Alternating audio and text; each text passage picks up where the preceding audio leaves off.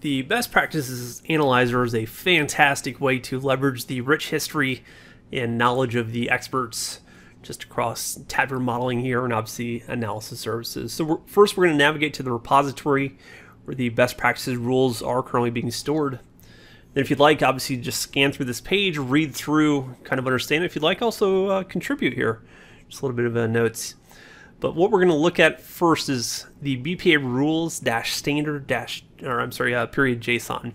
So if we click on this now, we're going to see all of these rules here just within this GitHub page, but we actually want to click on the raw here on the right hand side. So if you click on that now, we'll get the raw format of this. Then at the very top, we want to copy that URL just from our browser. And within Power BI Desktop, if you're not already in Tabular Editor, go and do so now. So navigate to External Tools, Tabular Editor. Then on the navigation pane here, we're going to go to our Tools. We're going to select Manage Bpa Rules. And within this dialog box, we're going to do Add. We're going to select Include Rule File from a URL. So we're going to point to that raw JSON just stored out on the GitHub. So paste that here, and then whenever you're done, press OK. If you were to select this, you can see the collection, all of the rules contained within. And then we're going to go ahead and press OK. We're going to see how our model did in comparison with the experts. So let's go to Tools once again, Best Practices Analyzer, or F10. If you're into the shortcuts here with the hotkeys, just move this over here. Let's go ahead and kind of zoom in here now. 168 objects in violation of 13 best practices rules. Woof! That's quite a lot here. So let's go ahead and collapse these. Just the very top, collapse all. Let's read some of these headers. Let's see what rules we're breaking. So provide format string for visible numeric measures. Do not use floating point data types. This one looks pretty interesting. Hide foreign key columns. So let's expand this out. So it looks like a lot of my relationships here. So if I was to hover above one of the columns, I'll get a description here of what the rule is saying. So columns used on the many side of relationship should be hidden, as the related dimension table is likely the best place to apply a filter. I would agree. Let's filter from our dimensions, not from our fact table. So I'm actually going to click on the generate fixed script here. Yes, press OK. It's now been copied to our clipboard. And then up on the advanced scripting section, we can do Control V just to paste this here now, and I can see model.tablesorders.columns customer ID as date column is hidden equals true. So it looks like we're going to go ahead and start maybe applying a hidden property here. Interesting. So if I was to actually look at this table orders and just expand this out here now, so I see order ID, customer ID. If I was to run this, just go ahead and press the F5 button or the green run. I now see that they've turned gray. Well, that's pretty interesting. So if I jump over to my Power BI desktop, I still see them here. So I still see salesperson ID, customer ID. Why? I guess, why didn't it work? Well, it's because you need to actually save the changes here within Tabular Editor. So then that way it is applied to your Power BI desktop file. So right here in this button, you need to do a Control S, or just go ahead and click it now. And then we would press save. We'll actually see that these fields will be hidden. So I'm going to press save here now. Instantly on the left hand side, Tabular Editor was to automate the hiding of these fields for us. Well, that's pretty cool. So we can automate a lot of our workload. Well, what if I was to go ahead and right click maybe on this this field? Let's just do unhide all, kind of bring them all back here now. And if we look at Tabular Editor, the customer ID, the salesperson ID now back in black.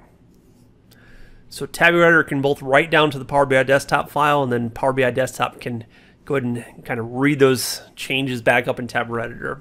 So depending upon where you're working, just those two being able to sync there. Let's try something else though. If we were to look back at the Best Practices Analyzer, I see this one. I don't really want to generate a fix script. I trust this one, so I actually just want to apply the fix. I don't need to see it. I don't need to copy and paste it. I just want to apply it. It's very harmless. So if I press apply, I see it are now gray. I remember I also need to go ahead and save this back just to have those changes updated within the PBIX file. Awesome.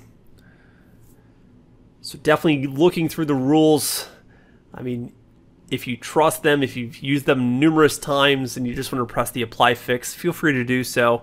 If you want to kind of generate that script, paste in the advanced scripting window, just to kind of read through, understand what it's doing, and understand the properties that it may affect, I completely understand that too. Just especially here as you're getting started. But maybe within your organization, as you're kind of setting your standards and the best practices here within your kind of development team, maybe you want to build your own rules. So let's do tools, manage Bpa rules. I'm going to bring this window over here again, and I'm going to create a rule here on the local machine. So I'm going to do a new rule. And then the name of my rule here is going to be the disable auto time intelligence. The ID is automatically generated for me, so that's awesome. Severity, I do consider this one a pretty high one, just the model bloat. Not a big fan. So category, I'm going to put this in my performance. I'm going to spare you reading this long description, but just let it be known I'm just writing out what you can go ahead and do and kind of helping the next person. So whoever may in the future kind of leverage this best practice rule, they'll know where to go, they'll know what to do just to disable that auto time intelligence. If you're not familiar with auto date time, look into it. Just anywhere where you have a date or a date time field within your model, it's going to create kind of that virtual table in the background. It may bloat your model, especially if you have a lot of kind of date or date time fields. So it's something to be cognizant of, something you want to kind of create a best practice around. Just having your organization, your users, your fellow developers, having them disable that just wherever they can.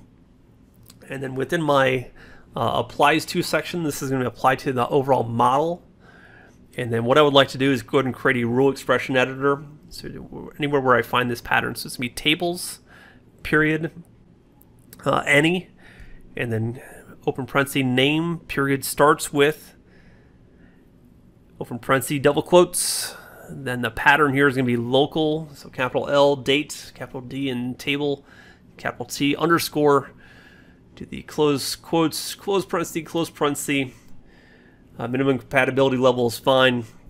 And then if I was to do OK, kind of take a look back here at our model, I now see the new collection has been made here within my rules. Go and press OK.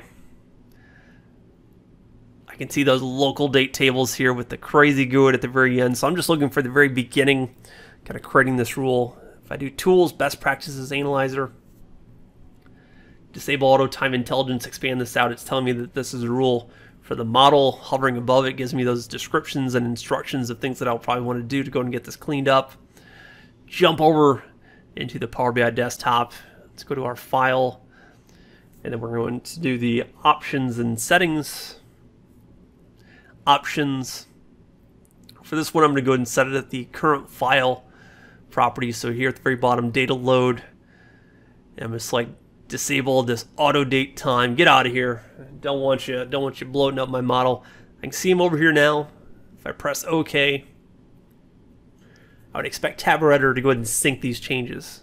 So if I press OK, awesome. Now it gives me this external change detected, changes made to the model. Do you want to update the model metadata in Tab Editor? Yes, of course. It's going to make sure that these two are in sync. Press yes. Local date tables are now gone. That's awesome. What a great best practice.